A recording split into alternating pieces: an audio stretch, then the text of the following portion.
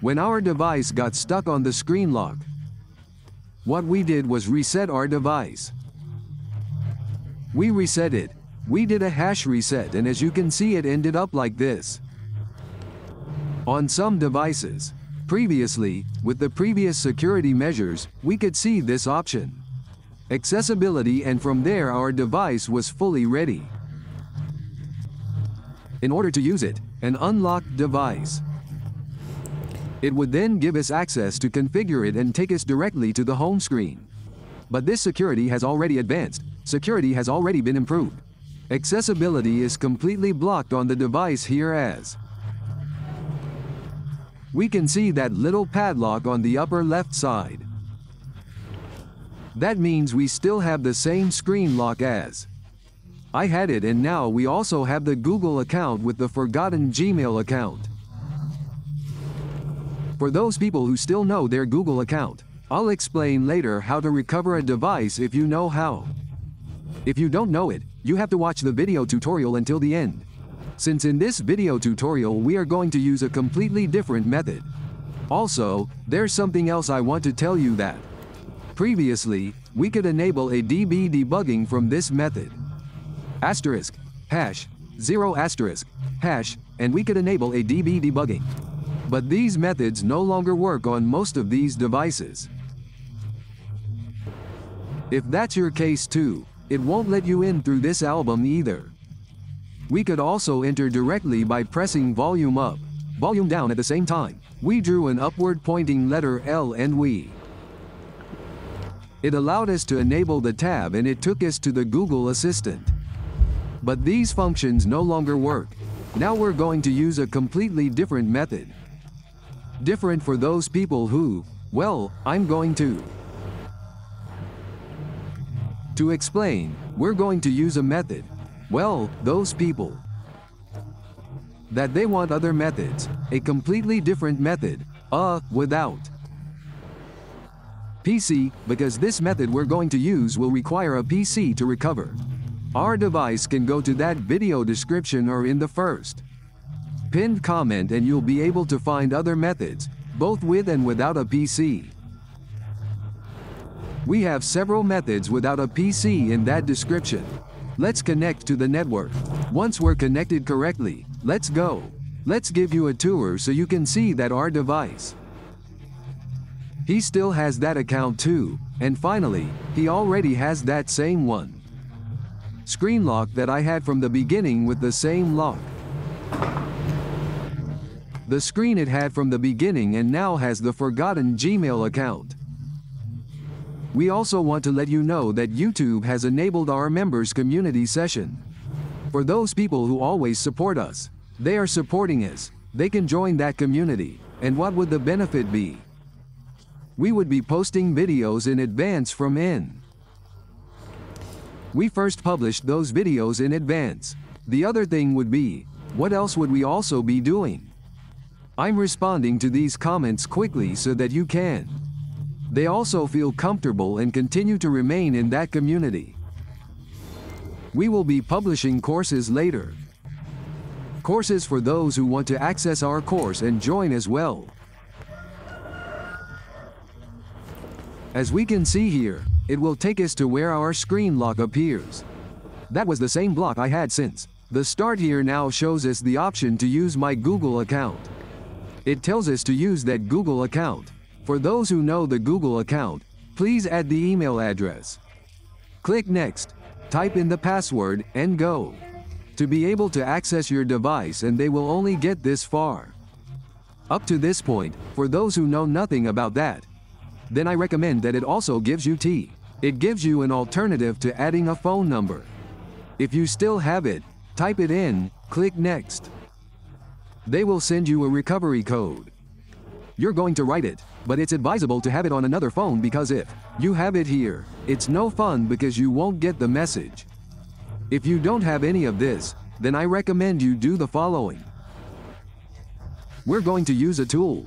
I'm going to explain where you can download that tool. Before we download the tool, we need to disable the antivirus. Temporarily, because when we run the tool, the antivirus, it will detect it as a virus. Then I'll explain all the steps to you. I'm going to explain what you have to do. I'm going to explain it to you step by step. Let's go to what is RPC. Well, as we said, before running the tool, let's find out what our antivirus is. Let's go to our antivirus. Here you will see these options. Let's select this option that says Virus and Threat Protection. Then we came down here. We click where it says Manage Settings and disable the first option. We deactivated it.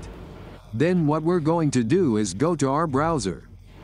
Here we will be able to find and write our official page. Let's write our official INA just as it appears here. They will write it like this. DevCell, just as DevGel appears, they will write it like this, which I'm going to spell for you so you can write DEVI. Cell DavaCell, then this page will appear that says here. DavaCell, or maybe he'll tell you Android TV. Don't worry, it's the same thing. You're going to click on it, then it will take you to this official page that appears. This will take you to these pages. Being here on these pages, go to the last option and you will be able to find this entry that says Apps Davidal or Deviceal Applications. This is the entrance you're going to enter. You're going to click on it. Once you enter, other options will also appear. Other pages will appear directly from here. You'll have to scroll down. You'll be scrolling down here and you'll find many methods both. Whether you need a PC or not, you'll find this tool here. You'll be able to find it here. Here it is, so download the tool. The tool has a password. You'll also be able to find that password, and you'll be able to find the drivers there too. You'll be able to find all that directly from there. Once everything has downloaded and everything is completely ready, then I'll explain how you're going to run the tool. The tool extracts it correctly, then you right-click. Run as administrator. You're going to say yes, you're going to say next. Next, and you'll have to wait for it to install. Once installed correctly, it will create this shortcut that appears here. You'll get a shortcut. Then you click finish and the tool will automatically start running. The tool will run automatically. In some cases, the antivirus often activates and then deactivates.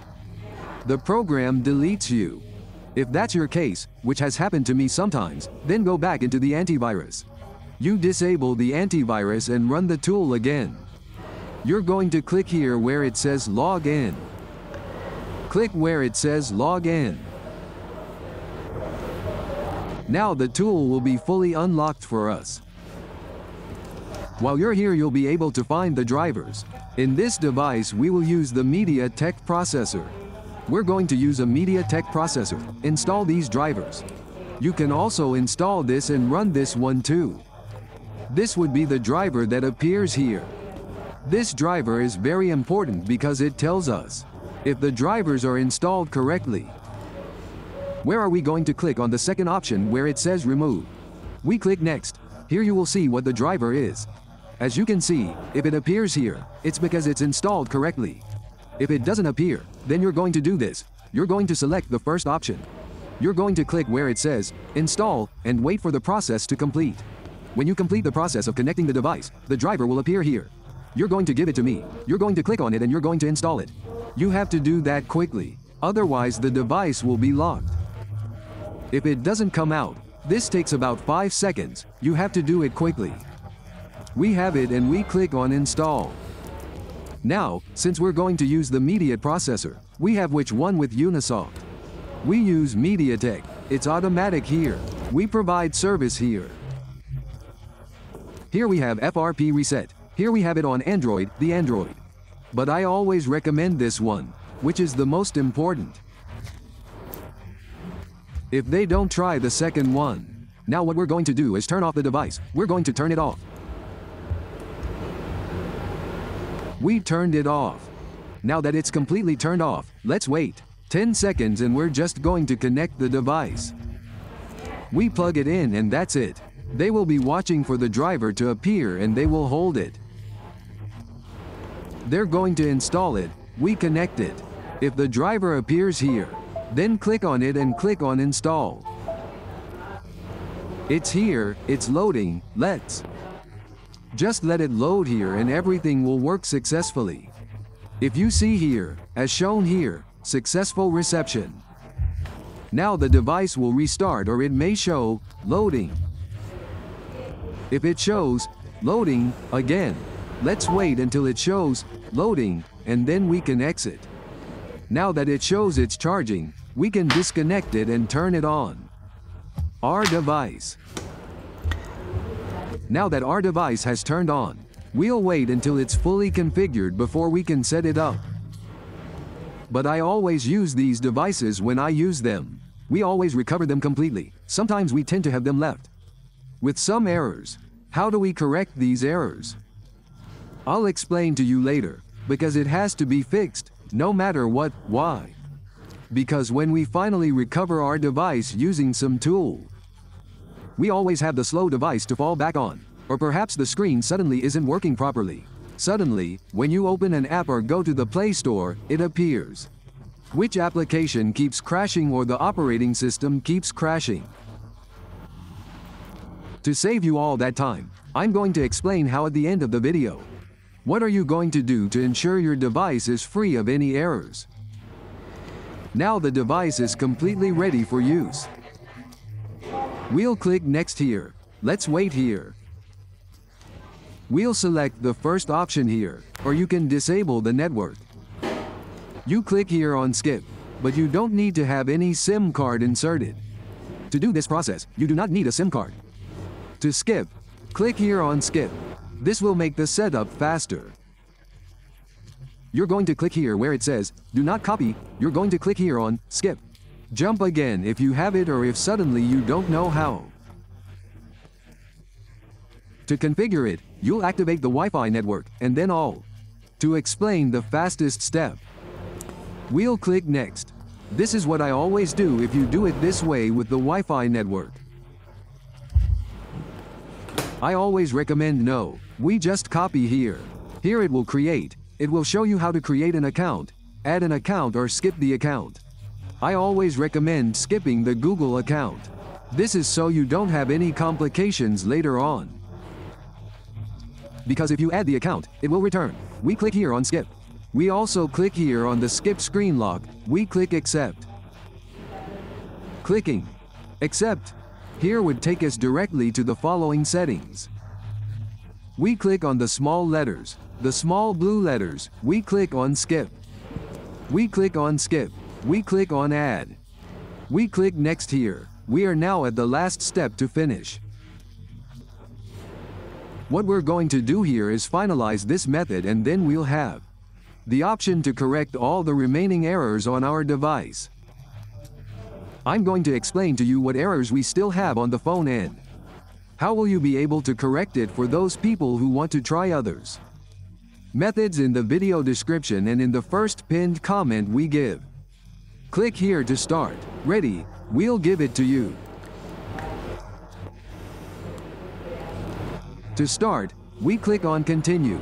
We click on continue. We click here to open it. And now how are we going to correct the error?